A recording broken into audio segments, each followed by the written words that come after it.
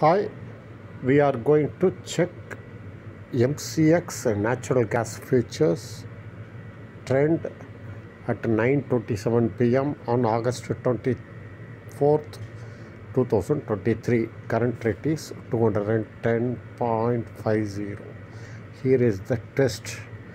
Actually, as per daily charts, first let us discuss about daily charts.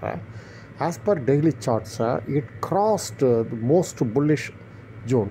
Actually, first downtrend zone it cleared, then it cleared volatility zone. It cleared bullish trend, uptrend. It cleared most uptrend zone also. So now, as per weekly charts, this is the target it is showing around 220 will it happen, but for that condition is there. Actually, it has to remain at above this level 210.50. That is the line of control. This is very important barrier. Okay, now if trades at above 210.50, then 220 is possible.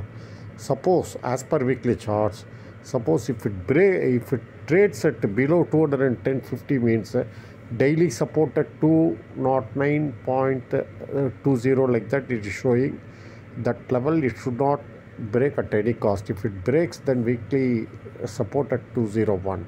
So trade with caution. All the best.